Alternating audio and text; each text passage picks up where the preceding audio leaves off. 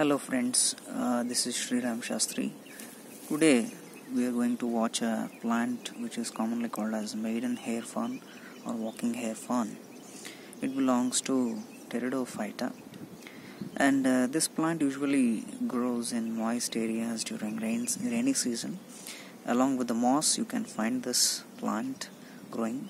You can spot a millipede over here also. Okay.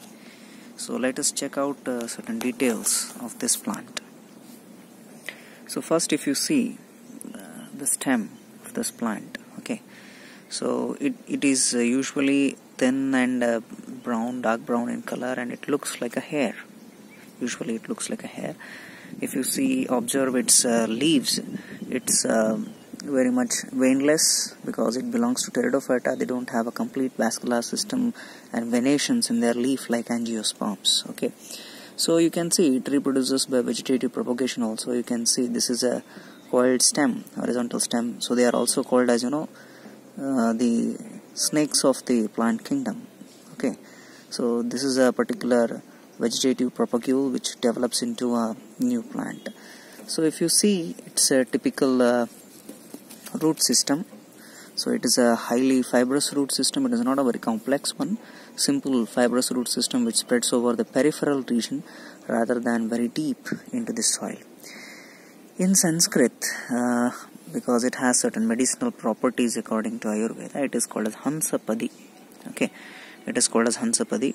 If you see its leaves, you can see it's similar to the the legs of swan. So usually we call it as Hamsapadi. Hans means swan and Padi refers to the legs of the swan. Okay, so it looks like that, and it has certain medicinal properties according to Ayurveda. But basically it is a beautiful ornamental plant. If sufficient water is provided to it, it grows very rapidly by its horizontal underground runner, and very fast growth you can see, and it's evergreen plant. The only conditions to grow this plant is that you can grow it in a shade. It does not grow under direct sunlight because its leaves are very thin and evaporation is very fast. It requires more moisture.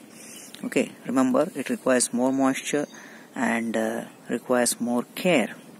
Once it spreads very much fastly, and it may be one of your favorite garden plant in the next few days. Okay, so observe it once again. You can see this is the roots. Okay, this is the vegetative reproducing part. Okay, here some grass is there, it's not required. These are the stems. What you can see, they look like hair because it vegetatively reproduces by runner. It looks like a walking fern. So maiden hair fern or walking maiden hair fern. Okay, so for today we'll stop it here and we'll continue with the next plant, the next video. Thank you for watching. Please like, share and subscribe.